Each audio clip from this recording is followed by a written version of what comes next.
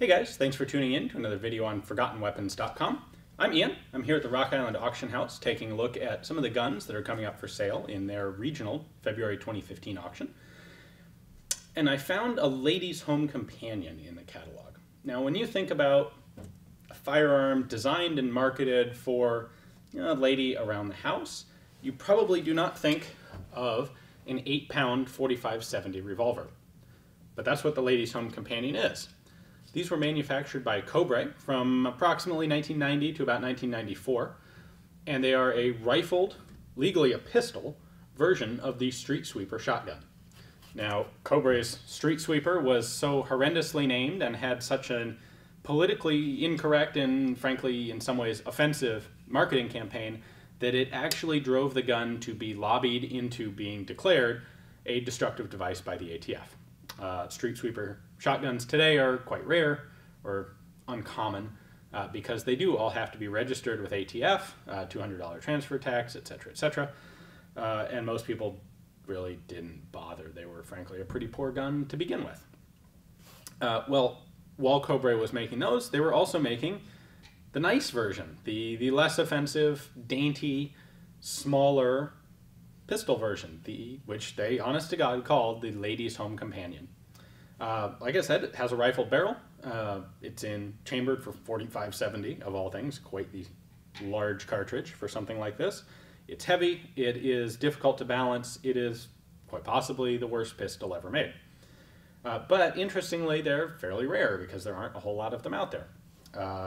Needless to say, they didn't sell very well in the first place. And it's an interesting piece to take a look at. Functions a lot like a double-action revolver. We've got a polymer frame back here, steel shroud, steel barrel, an aluminum cylinder with steel chamber inserts. Why don't we bring the camera back in a little bit closer and take a look at exactly what this is and how it works. One of the first interesting things to note on this, and this makes sense economically, is that the ladies' home companion here uses pretty much all the same parts as the Streetsweeper in 12 gauge, except this one's in 45-70. So the shroud's the same, the frame is the same.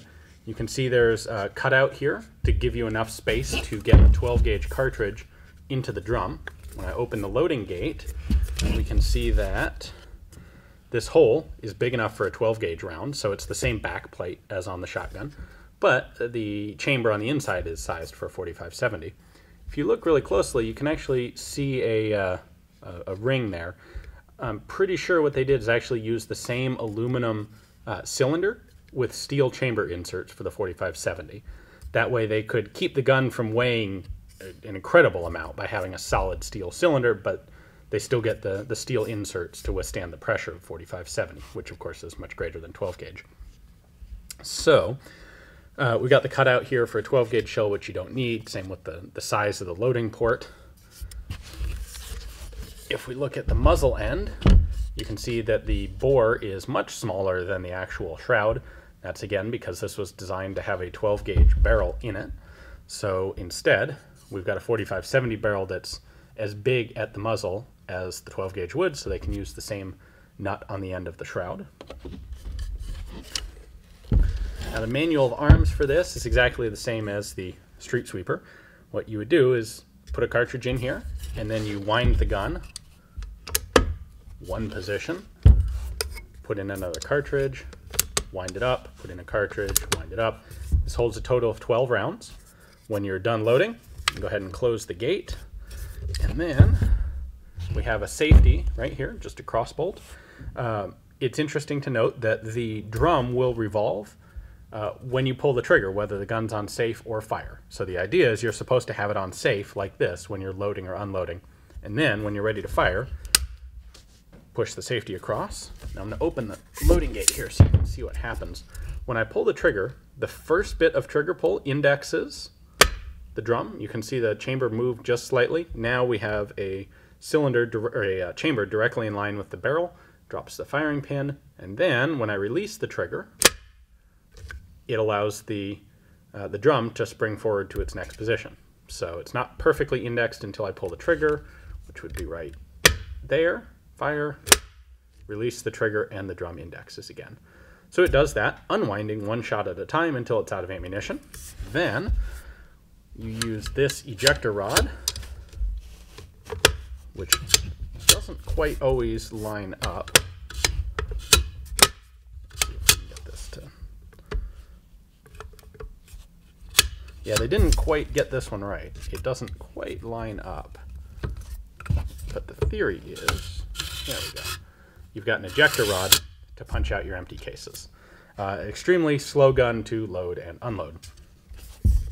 Someone has added a piece of Picatinny rail here in place of the original rear sight. You can see it does have a gigantic blade front sight originally. There's no front handguard on this by federal law because this is a pistol. Putting a front handguard on would turn it into an NFA registered any other weapon. So they didn't do that. This thing is very heavy. This is, I would estimate, 7 or 8 pounds. 12 rounds of 45-70. It is perhaps the world's least practical pistol ever. Let's see, there are a couple markings that we should point out. On the side of the frame here, we have a Cobray marking down there and the Streetsweeper double S logo up there. On the front of the drum, right in here, we have model LHC, Ladies Home Companion, caliber 45-70, and a serial number.